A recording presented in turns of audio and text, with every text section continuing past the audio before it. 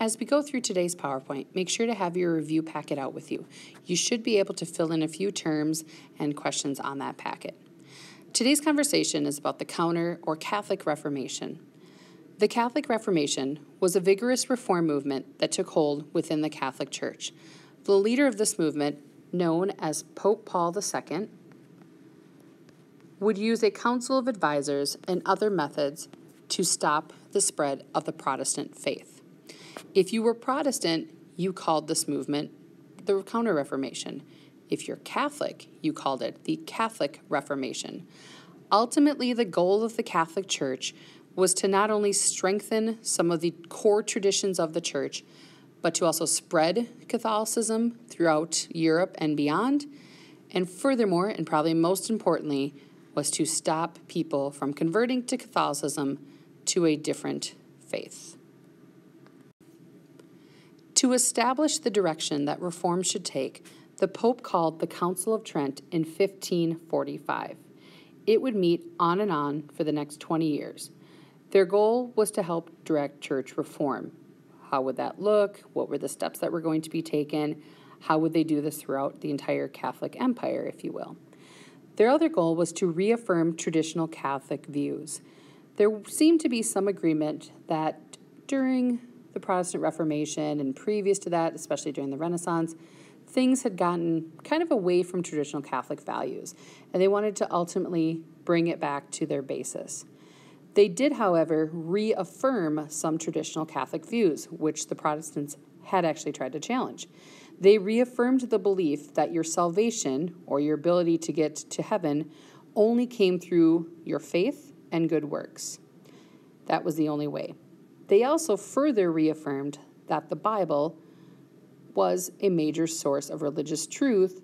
However, it was not the only source, as they had previously stated. Furthermore, the penalties for maybe being a priest or even a pope that was too worldly or corrupt, those started to increase. They started to work on ending some of the abuses that the church had in previous centuries. They also established schools to better educate their clergy, ultimately to make sure that their clergy knew how to read and could understand church doctrine and therefore share it with their parishioners.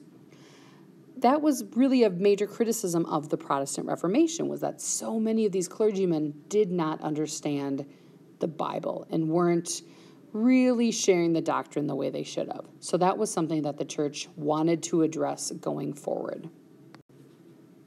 Sometimes the Catholic Church decided to take on the Protestant threat a little bit more directly than in some of the other rulings that they come up with. One of the ways they tried to combat the spread of Protestantism or people converting to the Protestant faith is they had what was called the Roman Inquisition. Now, to be real, this picture refers to the Spanish Inquisition, which happened several hundred years beforehand, but it's a funny picture from Monty Python, so we go with it. But what they decide to start is the Roman Inquisition, which really related to people living particularly in Italy. You could potentially get ruled for being a heretic, which means you're going against church teachings. If that happened, they would put you on trial in front of a church inquisition court, and if found guilty, you could potentially be condemned to death, kind of like this picture you see here, being burned at the stake, or apparently as this one is being just tossed into a fire. One of the other things they tried to do to kind of root out people that were perhaps heretics was they had what was called the Index of Forbidden Books. And that was a list of works, could be books, could be essays, that were considered too immoral or not religious enough for Catholics to read. As you might not be surprised to find out, it included books by Luther and John Calvin because they didn't want Catholics reading the works of other Protestant leaders. One thing you should keep in mind is that while the church really doesn't promote the Index of Forbidden Books anymore, they do kind of have it in existence. In fact, as early as the 2000s or late 1990s, when Harry Potter books came out, they were, in some Catholic circles, books that they did not want children to read because it dealt with sorcery and magic, and perhaps that's the dark arts and things like that. So the Catholic Church still tries to, even in modern era, persuade people not to read certain things. In 1540, the Pope decided to recognize a new religious order called the Society of Jesus, which were also known as the Jesuits. This group was founded by a man named Ignatius of Loyola, and he initially was a Spanish knight. He was busy in his early years fighting in various crusades, and after a leg injury, he found comfort in reading about saints who had overcome mental and physical torture. From that point on, he was inspired to become a soldier of God, and he drew up a very strict program for young men known as the Jesuits. If you became a Jesuit, you focused on spiritual and moral discipline, rigorous religious training, and absolute obedience to the church. This group, which was initially led by Ignatius, embarked on a crusade to defend and spread the Catholic faith throughout the world. To further their cause, Jesuits became advisors to Catholic rulers. They helped combat heresy in their lands. They set up schools that taught humanist and Catholic beliefs and enforced discipline and obedience amongst their followers. Some Jesuits actually even slipped into Protestant lands in disguise to minister to the spiritual needs of Catholics that were having trouble getting ministry there. Jesuit missionaries spread their Catholic faith to distant lands, including Asia, Africa, and the Americas. In fact, in the United States today, we have several universities that were founded off of Jesuits, like Marquette, Xavier, University of Chicago, and some of the various Loyola universities. As the Reformation spread, many Catholics experienced a renewed sense of intense feelings in regards to their faith. Teresa of Avila symbolized this renewal. She was born into a wealthy Spanish family, and she entered a convent in her youth. She found that the convent routine was not strict enough, so she decided to set up her own order of nuns. They lived in isolation, and they ate and slept very little and dedicated themselves to prayer and meditation. Impressed by her spiritual life, her superiors in the church asked Teresa to reorganize and reform convents and monasteries throughout Spain. She would become widely honored for her work, and after her death, the church canonized her, which meant that they made her a saint. Her mystical writings rank among the most important Christian texts of her time and are still read in seminary schools and convents around the world. So ultimately, we need to ask ourselves, did the Catholic Church go far enough with its reforms? Would it be enough to stop the spread of Protestantism, and would it ultimately be enough to save the faith? In some regards, people think that did in fact change. We know that by the 1600s, Rome was far more devout than it had actually been during the 1500s, and across Catholic Europe, piety, or your faith, and charity seemed to start to flourish. The reforms did seem to slow the tide of the Protestant wave of followers and even returned some areas of Europe back to the Catholic Church.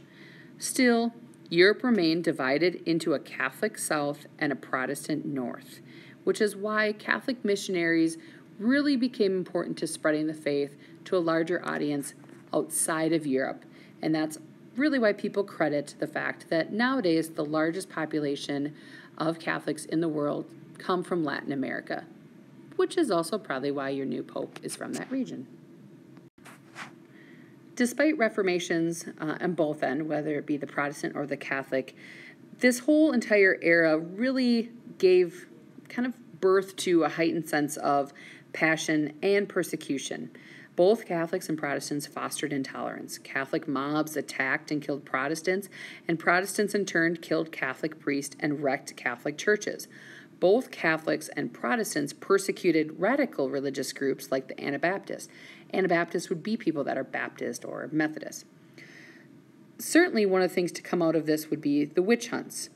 There are estimates that between 1450 and 1750, tens of thousands of women and men were killed as victims of various witch hunts. And we know that a number of those also come out of North America and the Massachusetts area. Scholars have offered various reasons for this persecution. At the time, most people believed in magic and spirits, and they saw a close link between magic and heresy, or going against church teachings. In addition, during times of trouble, people often looked for scapegoats, someone they could blame their problems on.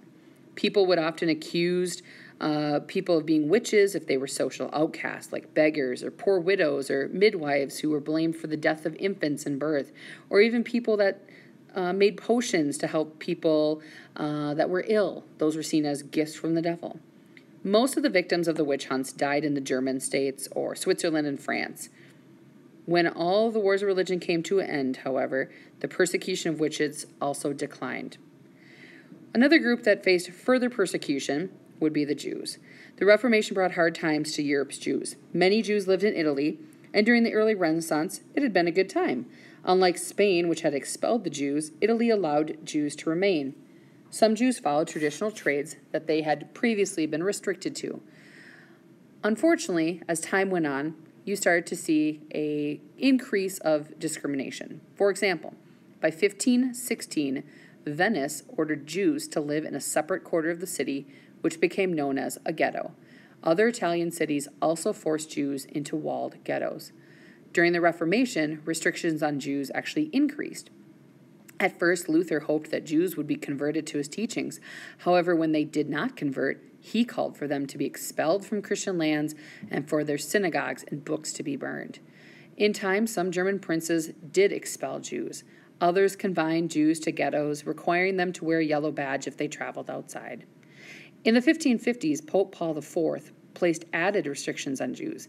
Even Emperor Charles V, who had initially supported toleration of Jews in the Holy Roman Empire, banned them from the Spanish colonies in the Americas. After 1550, many Jews migrated to Poland, Lithuania, and to parts of the Ottoman Empire, where they were permitted to prosper. Dutch Calvinists allowed Jewish families who were driven out of Portugal and Spain to settle in the Netherlands.